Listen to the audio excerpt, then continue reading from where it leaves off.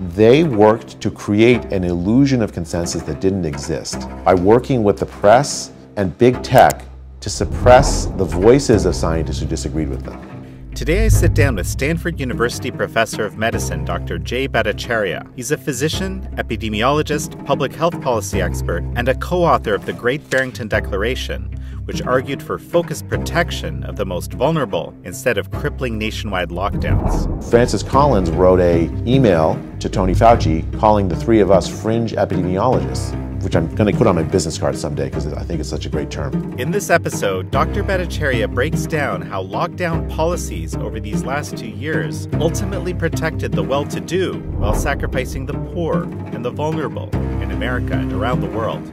This is American Thought Leaders, and I'm Yanya Kelly.